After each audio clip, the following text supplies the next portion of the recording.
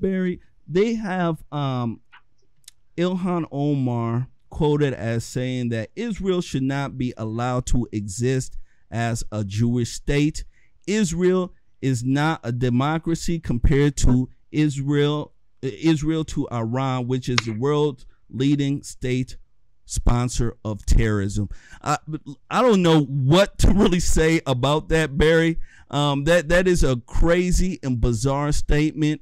How can she be able to say these things, Barry, in this type of political environment and not be excoriated for this? This grossly anti-Semitic, anti-Zionist, anti-Israel statement that Israel can't be a Jewish state goes back to the founding of the Jewish state in 1948 for the express reason of allowing the Jews to return to their homeland after 2,000 years. Jews have been in what was Israel, and then the name changed by the Romans to Palestine to make it un-Jewish for a number of years, and then Israel again. 3,000 years they've been there, and it's their land, and it's always been their land. And if anyone reads the Bible, New or Old Testament, or the Quran, all three books justify, explain, and dedicate that land to the Jewish people. So in the infinite wisdom of your very young freshman Congresswoman from Minnesota, she is deciding on her own that it can't be a Jewish state because that would be racist. And I'll bet you anything she would be very uncomfortable in Egypt, Saudi Arabia, Qatar, Jordan, Turkey, Iran, because women don't speak out, and they're not Congress people, and they're not leaders. They walk behind their men and they look down and they're covered in a hijab. And quite frankly, she has more power, more authority, and more ability to speak her mind in the United States or in Israel if she was there. And there are Muslim members of the Knesset, which is their Congress, in only one country, and that's in Israel.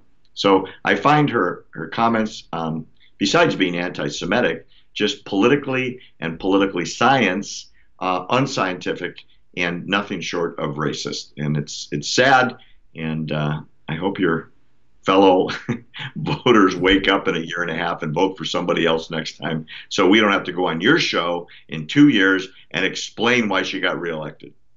Yeah, and one thing that is very scary, Barry, is that she's on the House of Foreign Affairs panel.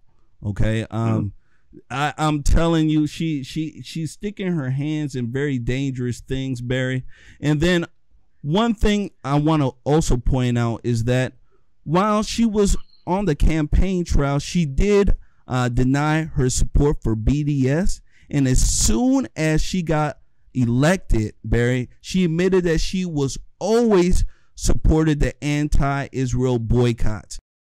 Omar's promise on the campaign trail that she was against BDS. Yeah. She went to a number of synagogues throughout your area and promised she'd be against it because it was against Israel and against American foreign policy and against American interests. And then right after she was elected, she said, oh, never mind, I'm strongly in favor of BDS. My remarks were taken out of context. And sadly, there are numerous transcripts of her various talks where she said what she said, but she's elected anyway.